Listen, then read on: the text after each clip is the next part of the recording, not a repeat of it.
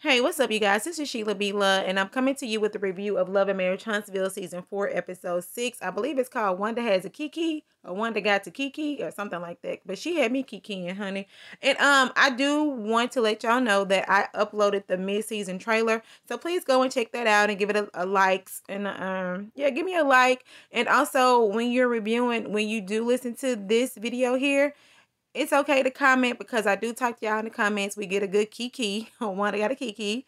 And yeah, and subscribe to the channel. You know, I'm on the road to 1,000, so I can do that with your help. And help me out so we can get this thing going. Anyway, so here we are here. We're going into the episode of Love and Marriage Huntsville. And it gets started. We have Melody, Stormy, and Keke. They're having, I guess it's Taco Tuesday. I know they eat tacos at the taco bar. And they all get together and then they're discussing, I believe, what Kimmy happened on her vacation. Did they talk about that? I'm not for sure, but I know they talked about the whole pajama party and why wasn't why wasn't Destiny and Letitia there? And did y'all notice all of them got on black? Like, here come the women in black. Here are the three Black Panthers, especially with Melody with that hat on her head. They look like they about to be some Galaxy defenders, and Mel is about to defend herself against these questions that Kimmy is bringing toward her about Destiny and Letitia. Yeah. So they're talking and about the whole deal because Kimmy said she didn't want to bring it up while she was at the party. So she's bringing it up now. I guess it's perfect opportunity while they sitting there eating tacos. And Melody is pretty much like, I've been knowing, I guess the friend was named Wanda. I don't know. I don't want to mess nobody's name up, but it was something like that. And through Keke, she knew that person. That person introduced her to Keke, and her and Keke had became acquaintances, and that's how they got to know each other. And so I guess they kept in touch or been around each other or something. So she ended up inviting her to her pajama party because let Kimmy tell it, she has never seen Keke at any of her events, and she didn't even know why she was there at Melody's event. So she was just like, well, yeah, I knew her. And she said, we do talk about people, but we just don't sit up and just talk about people. That's what Melody said. And it kind of threw me off because I was like, what did she say? Maybe I'm saying it wrong, but I heard something to the effect of, yeah, they said they discuss people that they know, but she just don't bring them around just to talk about the people that they know. It was something like that. And another thing that I noticed in this conversation is Kimmy, the way Kimmy was asking her questions to Melody, she was almost asking the questions as if she didn't want to upset Melody. Because she would, her voice would become high pitched, and the gestures in her shoulders and her hands, it's like she was trying to be gentle, and I really didn't understand why. Because she was like, and I guess I do understand why, but in the same token, I don't understand why. And the reason why, I'll get to that in a minute. Even with Stormy, when Stormy was asking the question about Destiny, she even had to rearrange her question like 2 times so that Melody could kind of, I guess, not take it the wrong way. I don't know. It was just kind of weird to me because Melody went on the whole spiel about how she knew Keke and all of that stuff. And then at the end of the day, she was like, this is her house, and she can pretty much invite who she wanted her house. And when Stormy was like, so are you going to still be friends with Destiny? Like, or why aren't you friends with Destiny or something to that point? And she was like, then she said, well, do you think you would ever be friends with Destiny again? And then Melody is like, so what you mean, dude? What do you mean will I be friends with her? Well, will y'all still be in the same place? So it's like they were, yeah, I don't know. They just had to keep asking the same question a different way. And that was kind of weird to me. And she was like, no, I will never be friends with Destiny. We will never be in the same place that we are in right now. Because once somebody show me who they are and they take my friendship for granted, then, I'm not going to be friends with them anymore. And she went into her whole spiel about she was a good friend and she knows I was a good friend and all of that stuff. And that Storm was just kind of looking like, oh well, okay. And so now Kimmy is just like, so will you still, be in the same room with them? Like, if I have an event, would you come? She said, and then Melody is like, well, who is all going to be there? And she's just like, because she's having an event, she's having a housewarming party for Jalen because, they went and got that house and, they redid it for him. And Melody is like, who's all going to be there? She said, well, I was thinking about, Destiny. I don't have any issues with Destiny. Even when she has to explain herself about who's coming to her event. And even when, then she said that I'm going to invite Letitia, because, she's family. But my thing is this, if Melody can sit across that table and say, it's my house, I can invite whoever I want in my house, then Kimmy, you should be able to be like, well, I'm inviting whoever I want to invite in my house. I don't think that you should have to overly explain yourself, the reason why you're inviting people to your house. Even when it came down to the whole thing with Martell, because Melody was like, so coming to you as a friend, why would you invite Martell? So you mean that you would invite Martell if I don't show up? She's very direct with you, Kimmy.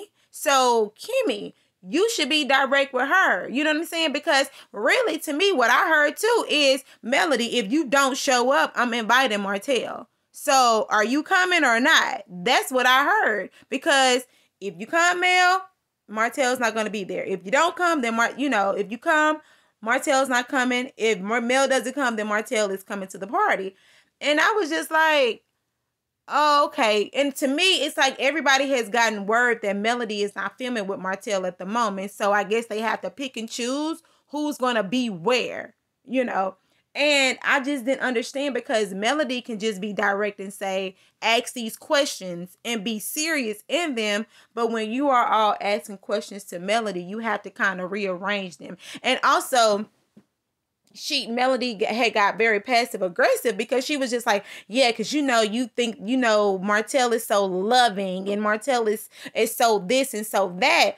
And then it's like Kimmy kind of caught it, and she was like, yeah, I mean, we still going back over this. Yeah, I mean, Martell is loving. He does have a big heart, a nice heart, because we remember a couple seasons ago where she brought up Martell and how he has a nice heart and all that stuff. And I just don't like the fact that, like I say, people have to freaking almost walk on eggshells when it comes to Melody. I don't understand it, because everybody, they're friends. You're in a friend group. You're filming a show together. So 9 times out of 10, you are going to be around each other. Y'all are going to be around each other. So that's the case. You can't make somebody, or you, because she's not making them not be friends with Martell, but in a way she's almost like having them choose.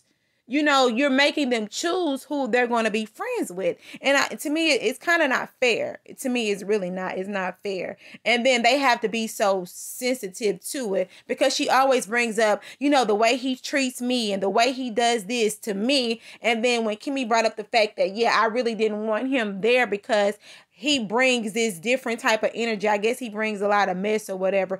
But the thing about it is, even in this season, Season 4, I haven't seen Martell be messy, except almost that whole thing with the kids. That's debatable. It is debatable. His day, her day, whatever.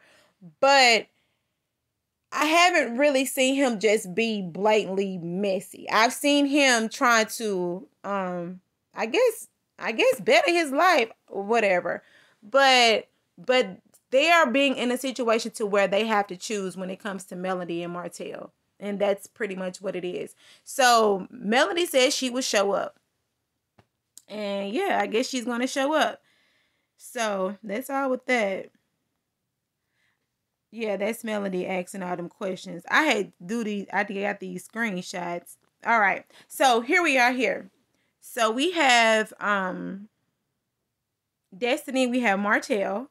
And Destiny goes over to Martell's house. Remember last episode, Melody's like, yeah, you coming by your house and you're talking to him every day. Well, you kind of proving it right, because they showed the scenes where you do be talking to him. I mean, it may not be every day, and then you are, popping up at his house, and I don't know. It's just, and then he makes little comments like, you showing skin. And we all know that Martell is a cheater. So when he says things like that, it's just not a good look for him to say that she's showing skin because she wears her, because she got that sweater on and it's cold outside. I don't know. It's almost like anything Martell says, it's almost like cheaterish. So it really don't matter if he's coming from a genuine place or a crazy place. But it's always kind of cheaterish. So they're getting together and they're having a powwow about Melody. Destiny's like, well, you was with her. You know what I'm saying? She's trying to get some insight onto why is Melody kind of ousting Destiny. But they come to the same consensus that if Mel is your friend, and if Mel doesn't like the person that you were friends with, then you are supposed to cut them off. That's the consensus that they came to. And what I don't like is they are not showing Destiny build her brand. They are showing her as like this bitter ex-friend trying to find out where her friend is. They got her going from scene to scene talking about Destiny. Now, she done said that she done been on the welfare. And she done said that she done had to get the government assistance. Now, y'all done pulled up all these PPP loan and Carfax reports about this girl whole life. Now, they pulling up your bones, Destiny. You need to be out here getting your products in Madani. You need to be out here, doing your stuff with your stuff, getting your stuff together, not just run around worried about what Mel is doing. Maybe you are trying to get your business where it needs to be, but they not showing that part. Maybe they are only showing the part where you run around here trying to figure out what Melody doing. Because Melody, she got all kind of songs, and she got all kind of skincare and books and all of this stuff. So she got God Said Go. So Destiny, you need to do your stuff instead of worried about, maybe they're not showing you doing that, but girl, you gotta change the narrative, because right now you looking like a weird ex-friend. That's all I'm saying. And then you right there standing beside her weird ex-husband. Yeah. See her face? Yeah, I had to take a screenshot of this because Miss Wanda is a beautiful lady. She is a beautiful, messy lady. But this big green, yeah, it is Christmas time. And I ain't gonna talk about nobody mama, but I'm just saying. It's green and it's Christmas, and it look like an ornament that you put on a tree. And that's it. I'm done. So here we are. Wanda, she goes over to Letitia's house, and Letitia is looking cute in her shorts. And Miss Wanda looks good as well with her finger wave freeze with the bun in the back. Yeah, she's circa 1993, but it's okay.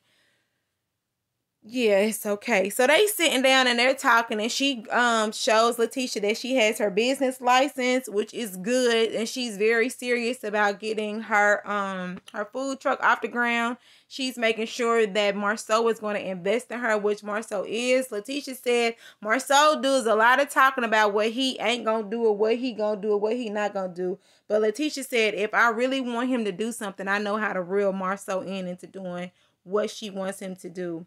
So I guess she got, that's her man. They've been together. So I guess she does know how to have him doing stuff, except for taking you to Africa, and except for telling you where that hotel room is, and except for telling you where that other apartment is, and except for telling, child, that ain't got nothing to do with me. It'll come up later. But anyway, so you can reel him in the, girl, he, whoo, I'm not going to talk about this lady and his man. But anyway, so they bring up the whole deal about Kimmy. And so now Wanda like Kimmy is a snake And she's like, Kimmy, a snake? How she a snake? Well, no, Kimmy. So, okay. So what she do, Then she tells her about the whole pajama party that Melody had on Christmas time that she wasn't invited to. And Keke was there. Miss Wanda like, oh, my niece Keke? Yeah, Keke. So what Keke doing there? Why she know Melody? Well, apparently, they friends now. And it comes to find out that Kimmy told me that Keke was telling all my business to Melody and them and company. And she's like, what? I gotta have a whole conversation with Keke because that's not, how it works. And then we have a Wanda-ism. And a Wanda-ism is something that don't nobody know what she talking about but her and her daughter. Because both of them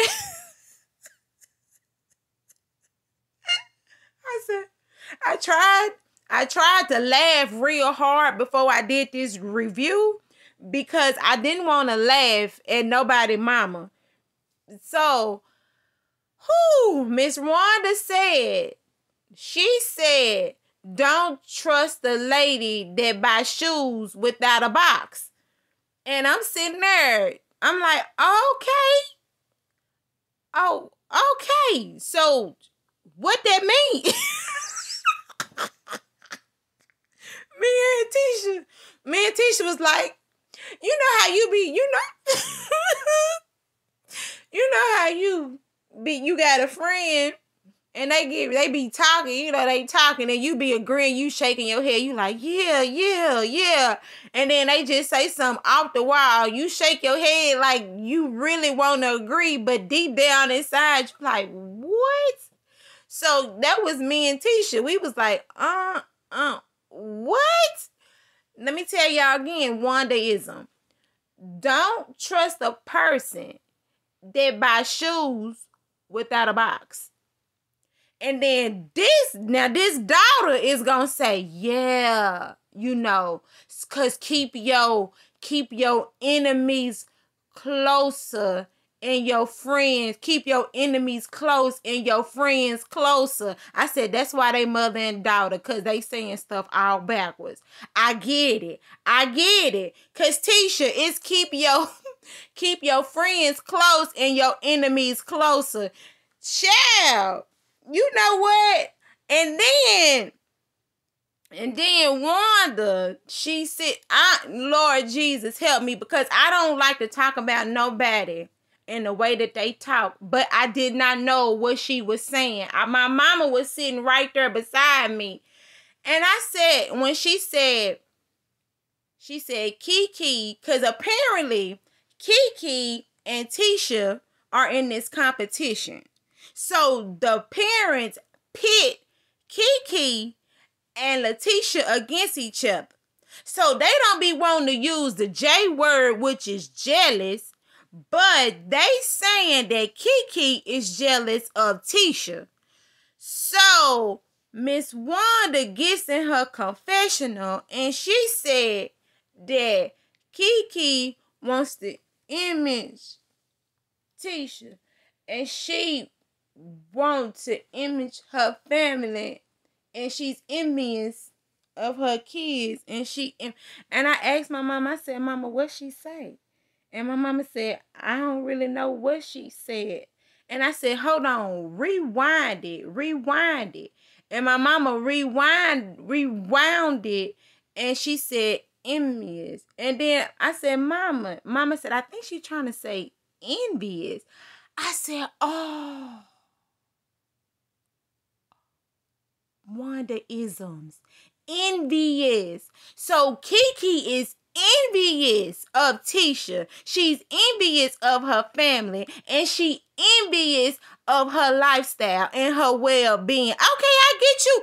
Now, Miss Wanda, we on the same page because I was on page 6 and you was on page 36, but I get you now. She envious. And then the whole shoebox is because I can't get the shoebox one because people be people be snakes. That's it. And guess what? Now that Kimmy done told Tisha what was going on behind Tisha back, Now, Kimmy is shedding her snake skin. Was it skin? Or was she just shedding the snake? The snake is shedding. So she ain't all the way the snake no more because it's shedding. I get you now, Miss Wanda. See, can't nobody say it like Miss Wanda but Miss Wanda. And the only person that really understands it is Tisha. But anyway, Miss Wanda gonna have a Keke with Keke. She gonna sit down and she gonna talk. Pretty much. Point blank to the period. And so now here we are. You have Melody and you have Tiffany. So Tiffany is talking to Melody and Tiffany is talking to Melody and she's talking about her whole biological mother, and she found her biological mother, and then she wants to find her biological father because they were talking about having kids and all of this stuff, because, Tiffany is 34 years old and she still wants kids because she don't have any with Lewis. She has 2 prior to Lewis. And so, did y'all see her husband? Big David?